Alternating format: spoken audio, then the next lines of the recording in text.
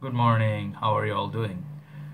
I hope everybody's doing good and hopefully you watched my last night's episode of Ultra Mall, which I did a special take, exclusive take on. I really feel that's one of my best in the arsenal. So the king of sweet fragrances. So talking about sweet fragrances, I thought I'd continue my merry way and bring you another sweet fragrance. Most of you have those who have seen my that three sweet fragrance videos earlier, like I think the last month or so. I brought this up, and this is gonna be Paco Rabanne Invictus, one of love it or hate it, and it's a very controversial. It's a very interesting. Controversial, not in a sense very seriously, but many people hate this fragrance. Many people say cannot stand it, and it's a typical, sweet mess, synthetic garbage. But then I am on the other side of the boat, and I think this is absolutely something else. All right, this is something that can be your you know go-to guy when you need serious help. All right, so basically let's look at that fragrance. All right, so thing is, for the house of Paco Rabanne, right, this was like a fragrance I bought, like I think this is my last Paco Rabanne fragrance, or one second last, right? I didn't feel like at first I wanted to get Invictus, because I was after 1 million, the very ever so popular 1 million. I got it, used it, a lot of it, and I saw 1 million is not one in a million anymore, because the reformulation, whatever the reason was, the beast mode, that powerhouse thing was gone. So basically I was keep buying, like, sweet fragrances, and I love sweet fragrances, let's just admit it. There's no shame in admitting what you love, right? Many people, they are like, hey guys, that's like juvenile, that's like child stuff, getting to more serious stuff. There'll be a time for everyone. People, let people choose what they like, right? So I feel sweetness is my thing, like. And the thing is, if I would be saying that, the ladies' opinion don't matter, their attention don't matter, I'll be lying. Most of the people out there will be lying, because, honestly speaking, the truth is, ladies, women are beautiful, and they're the reason the world is beautiful. You guys are putting all these efforts, you guys are trying to look good, impress ladies, all these things you're doing because you want to get the attention of a lady. That they're special, right? They're special creatures. Bit, mysterious, because difficult to understand, break the code sometimes. But then, yeah, ladies are the reasons many of us wear fragrances, the compliments. So apart from that, people usually, like, they're the other side of the boat. People be like, we wear fragrance for the artistic aspect, we wear fragrance for, the notes breakdown, the quality ingredients and all that. So different people have their different thing, right? So yeah, for those who love sweet fragrances, let's just look into this. All right, so this particular fragrance, as I told you, it's featured before, so I'm gonna bring it back just to do an exclusive take, just to tell you a little bit more, give you some idea, those who don't own it, or those who are considering buying this, or maybe it's flankers. All right, so this one, the date introduced is July 2013, and it's EDT concentration, and I have a 50 ml bottle with me, which I deeply regret. I should have got the bigger 100 ml bottle, or if there's a bigger one, bucket size, I would buy that. And then it's classified as citrus, marine, aromatic, spicy, that sort of a fragrance. Okay, and the price is around, I think, if you pay retail, you're gonna have to pay about somewhere around $80 to $90 US dollars for the 100 ml. For a smaller bottle, I think it's around 60, I think around 60 US dollars, 50 to 60 US dollars. All right, and then there are a few flankers to this, like I think there's one flanker which is Invictus Aqua, which is, as you've seen in Jeremy's channel and few other channels, it's getting a little bit hype and stuff. So that one is a frosted glass on that similar bottle, as well as this has a female counterpart. Okay, I think it's a female version of Invictus, so the ladies one, they have one also. So, and one other thing, I have seen one other bottle that is a limited edition platinum or silver edition, limited edition, that the whole body basically, you cannot see through the juice. The whole body basically looks like this is plastic though, but the whole body looks like a metal, so you can see through the juice. The base would be also, I think, maybe the metallic. So basically the whole bottle. But personally speaking, I like to see the color of juice. I like to see the level as well as the color of the juice. So I prefer this bottle. All right, and then yeah. So basically, yeah. Talking about other fragrances from the one Paco Rabanne, as you know, they have 1 million. They have black excess. They have what else, the Paco Rabanne Invictus. They have few other sweet fragrances, right? So basically Paco Rabanne's, as I told you, they and Jean-Paul Gaultier, they have a thing about sweetness. They like to produce sweet fragrances, mass crowd pleaser, that sort of fragrance, which would literally give them the best sellers in the markets. So basically I think this is one of the best sellers, right? And I'll tell you shortly why. Okay, so the notes in this, all right, it's from Fragrantica I obtained. There are grapefruit, citruses, sea notes, bay leaf, and these are bay leaves, by the way, for those who haven't seen. This one we used in our subcontinental cooking, and I believe in Mediterranean cooking they also use this bay leaves, all right? Showing from very close. This is one of the I don't know, essentials in our cooking. If we cook beef or meat, yeah, we use bay leaf, all right? Very interesting note.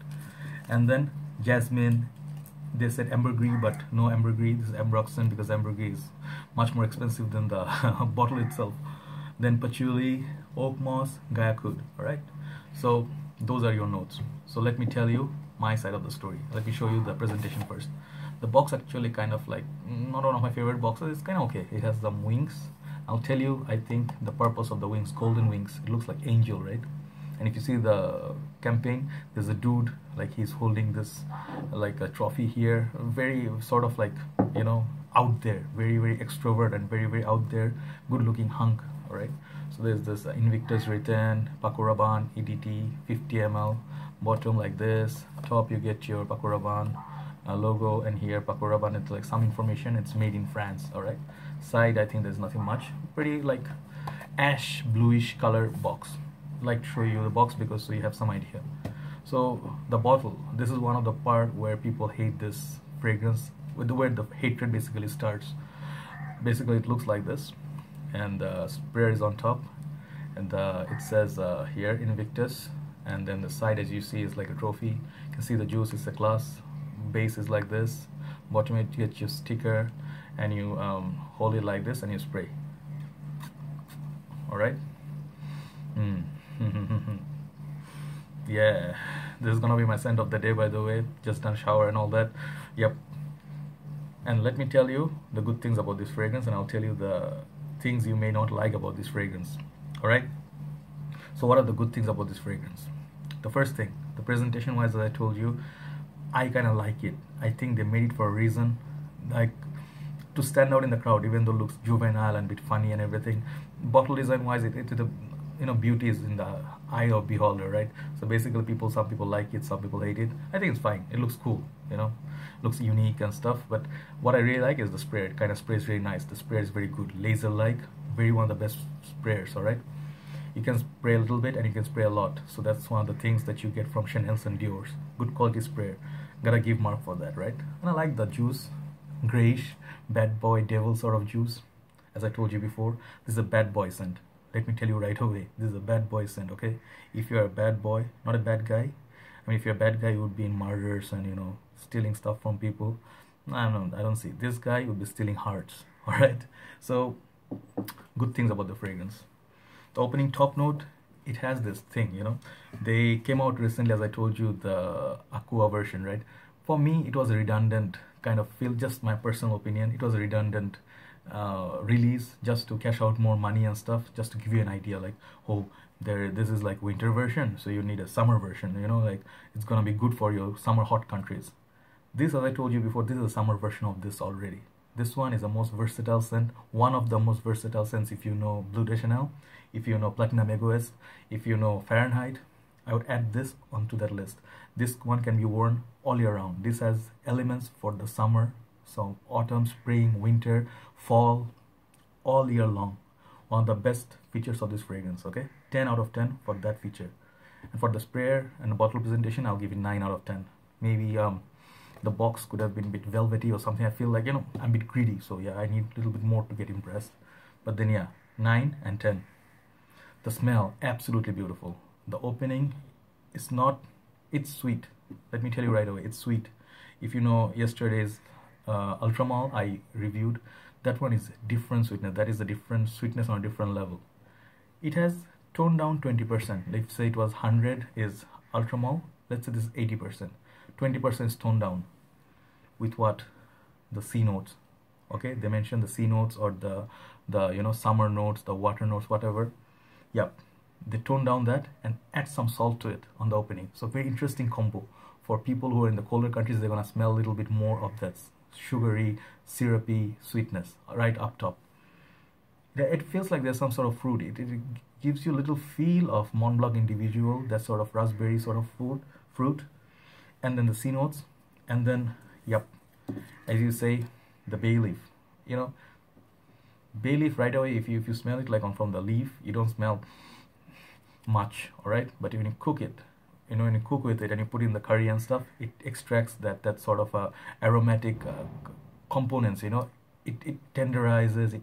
You know, like makes your meat aromatic, the curry aromatic, but not in a curry way. This is pretty sort of like a interesting note they put in it. So that's, I think, mixed with ambergris, which is not ambergris, ambroxan, which is very evident in Sauvage. As you know, Sauvage is a ambroxan on steroids, right? So this one also they put ambroxan, right? So it seems like a secret ingredient that works really fine. Very beautiful, bright opening, very strong, projects like crazy, stays on like crazy. Longevity on this is very, very good. People who own this, I don't believe this one has been reformulated. This one's still in its original form, right? Those who own Invictus, they know performance is great. If you talk about winter, summer, any season. So performance is great. I would give this a 9.5 out of 10 because 10 is reserved for Ultramall, right? So pretty good. Projection is very, very good as well. I think it will project very nicely. If you, let's say, standing in a hall room and then there's air conditioning and stuff, it works really nicer in the bit cooler weather, air, breeze. You know, if some breeze is flowing and stuff, you see the leaves moving in the tree, or in the hallway there's nice air conditioning, in the car, in the hall. This fragrance will carry to others' nose and people will be looking, searching for you, who is wearing this. Another good thing. The next good thing is this has some secret ingredient. This is, many people happen to see they use it like cheek magnet. It's kind of like a bad term, like but this one definitely attracts female attentions, all right? Because I believe females would like to wear something like this on their own skin, and then one of those scents that they don't mind smelling it on males, all right? Very youthful vibe. That's why people in the middle age who are a fan of Egoist, Chanel's Egoist, or I have seen few reviewers who are on the mature side. You know, no disrespect. Today I saw Ellis, one of my favorite reviewers. I'll put his channel's link in my description box. He was putting this as one of the most hated fragrances of his list, 10 list, as well as Dior Parfum. I was like, what are you doing? But then, you know, I respect that guy. I respect his nose, the funniest guy, and you know, he is one of the funniest guys in the YouTube community, and he is like dead honest, you know. So I saw this, you know, I'm like, oh, what are you doing, buddy, you know? But then I saw where it's coming from. You know, he is looking for that magic in the fragrance. But to me, what fragrance does also is important. Compliments and whatnot, it's also important. So basically, yeah, he hates it, I love it. Okay, this is one of my most complimented scents. One of the strongest contenders for compliments. Sure thing, if you want to go on a date, or you're going for if you're, you know, young, clubbing, shooting pools, parties, you know, if you're going for casual as well as, I think, romance, if you're going for romance means, you know, so movie dates and stuff, you can wear this with friends, your girl, and then, you know, this is a fragrance that reminds me of a movie.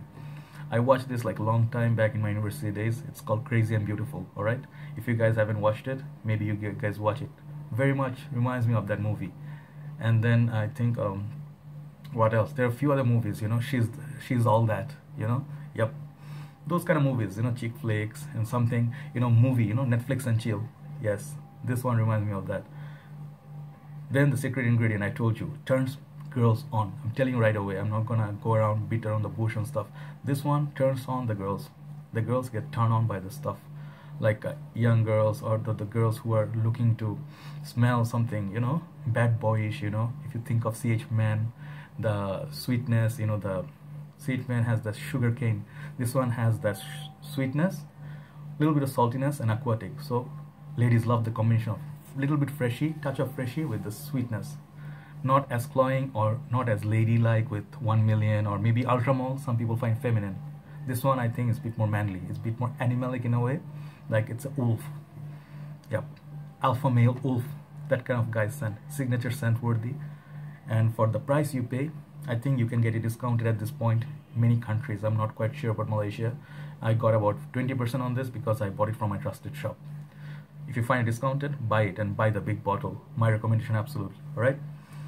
So one thing, the other side, okay, other side of the story. What are the things to hate about it? You know, I must talk about it a little bit, right? This fragrance, you know, not liked by many people. If you go to Fragrantica, you'll see the dislike bar is way higher, and then there's like and then love is very little, right? So I thought about it. I'm like, okay, what could be the reason?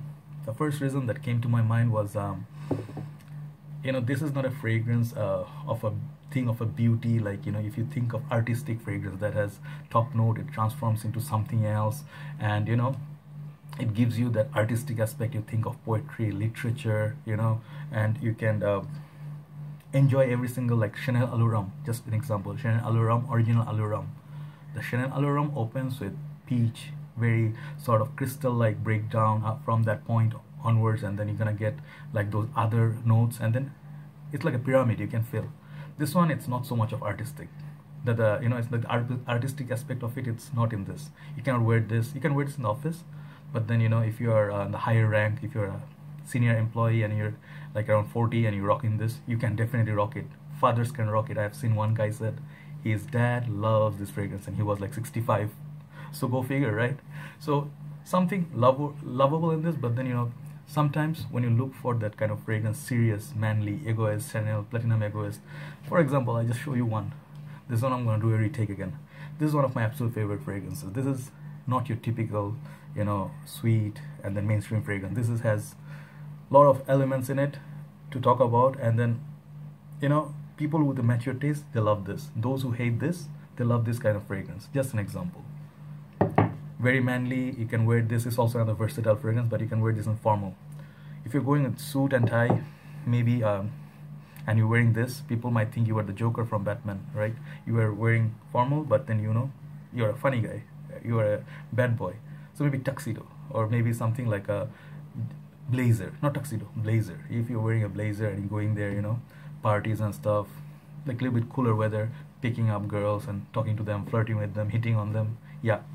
So many grown-up people, they don't like that aspect. They're like, damn, no, this is synthetic mass sweetness. But then also, you know, this is not their taste. Understand? Respect, okay? But those for people who are looking for a fragrance, for compliments, for a date, for performance, projection, and then I recommend you go with how many sprays? 1, 2, let's just go. 1, 2, okay? 3, 4, 5. I don't usually spray this, I treasured this, but in Malaysia I'm going in January, I'm gonna get full bottle of this, I think. Oh yeah. If you do that, and if you do maybe one on arm, each arm and stuff, maybe 5 to 6 sprays, you're gonna be good to go. You're gonna be the god. You're gonna be the god that like the model, you know, is holding the trophy. And I think I call this a wingman scent, okay? I'm gonna call this because it looks like wings, right? This is your trusted buddy. If you're looking for compliments and you don't want to choke people, and then, you know, it has that effect. Sometimes people might feel like it's a bit too powerful, but for youthful people, young people, yep, my recommendation. So my longevity and projection, I told you I gave it 9.5, okay? Compliments, 10 out of 10. And for the overall mark for this fragrance, I'm going to give this 9.5. 0.5 reduced because of Ultramol. This is not as potent as Ultramol, but very good contender. Easily, if it don't say 9.5, it's a 9. All right. So basically, yeah, that's my coverage for Invictus, and I think from the house of Paco Rabanne, you don't buy 1 million anymore, because that's more like a, you know, skin scent, and in the preview I have smelled it, didn't seem that special. Or even the Invictus Aqua of this, I didn't find it. So one last thing before I go, you know, this funny thing I want to mention to you. To us, the people who live in the hotter zones, right? You know, we're thinking we need something that, you know, to kill people, choke people, you know, while the Westerners, you know, the European people, Canadian people, you know, states, they're saying, we don't want to, like, you know, like overpower people. We need something to tone down because it's cooler there. Okay, so for them they need something toned down. On the other side, here we are like, give us something, what, you palm, so give us something ultramol. Why you love that? Because our fragrances don't last in this part of the world. The heat kills it. Your winter, chill, cold, that sort of weather is beautiful for the fragrance to give out the best outcome and best projection and best dry down. For those people living in our side of the country, look into Invictus. All right, if you're looking for a fragrance that is strong, at the same time smells nice and perform, and like casual, you can just spray it on without thinking about how many sprays and whatnot, everything. Look into Invictus, one of the solid contenders in the sweet segment, with a touch of bay leaf, a little bit of citrus, and then fruitiness, a little bit grapefruit up top, and then a little bit, I think in the dry down you get a little bit floral. Yeah, floral, fruity, salty, aquatic, sweet fragrance. All right, so there you go, Invictus from the house of Paco Rabanne. So I hope to talk to you soon, guys, and then do let me know what you feel about this fragrance. If you hate it, it's all right, and do let me know if you like this, hate this, how do you rate it. Hope talk to you soon, guys. All right, see you, bye bye.